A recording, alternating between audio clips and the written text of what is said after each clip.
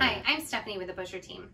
As a former educator, it didn't take long for me to see the need for a quick video about the ins and outs of selling your home.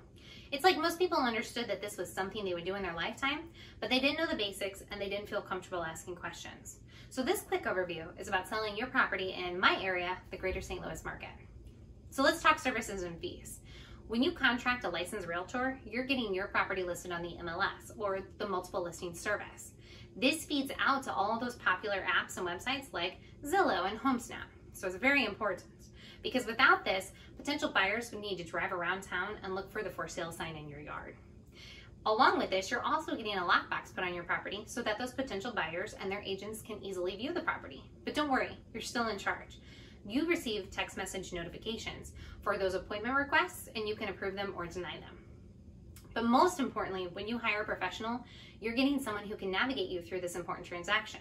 A transaction that can sometimes become hairy with negotiations and sometimes even emotions. Now, those are the basic services provided, but keep in mind that some agents go above and beyond. They may offer things like open houses or professional photos or staging consultation before the photos, or my personal favorite, online targeted marketing that goes beyond the scope of the MLS. The list goes on, so be sure to ask what's included when you interview agents for your listing. So what does all this cost? In my area, the Greater St. Louis market, the typical rate is 6%, and that is split between the buying agent and the selling agent. Now please note that rates vary from region to region, and they vary within region. Not all agents charge the same rate. So let's see how this translates. Let's say you list your house for $200,000 and you receive an offer for $200,000.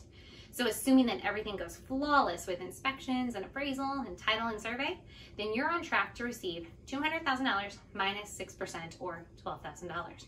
Please note that any outstanding mortgage you have would also come from that sale.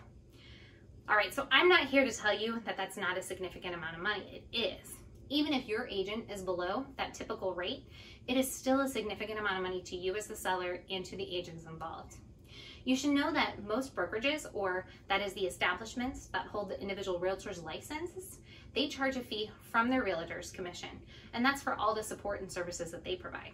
Realtors also have to pay fees that are directly related to your transaction, like fees for the MLS and fees for those lockboxes.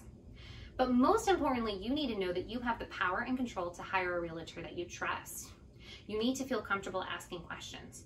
There's a great deal not covered in this brief video, and there are no dumb questions when it comes to a transaction that you're only going to do a couple times in your life.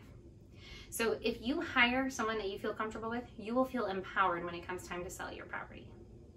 Please reach out if you have any specific real estate questions. Chances are, if I don't know the answer, that Will, our resident CPA and the other half of the Busher team, he probably does know the answer. And if we both don't know, we will certainly research to find out. Thank you so much for watching.